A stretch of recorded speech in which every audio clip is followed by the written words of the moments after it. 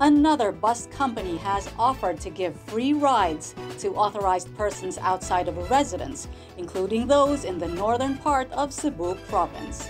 Kenneth Torres reports. The SMB Tourist Transport has deployed 15 buses to offer free ride for authorized persons outside of residence in Cebu.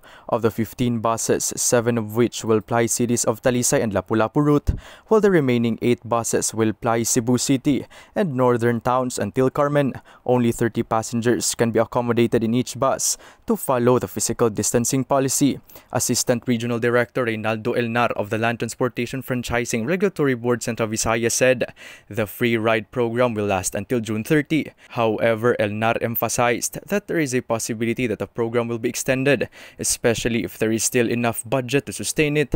For Talisay Lapu-Lapu City route, the bus stop is in Mananga Bridge in Barangay Tabunok. It will then traverse through Natalio Bacalso Avenue going to Cebu City, Mandawi City and Marcelo Fernan Bridge in Lapu-Lapu City and vice versa. While for Cebu City, Carmen Cebu route, the bus stop is in Ayala Center and will then traverse the roads of Mandawi City, Consolacion, Liluan, Compostela, Danao and Carmen.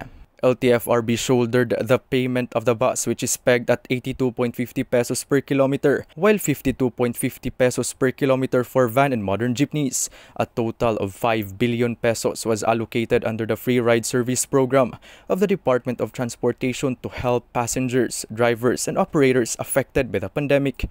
Kenneth Torres, Sunstar Tonight.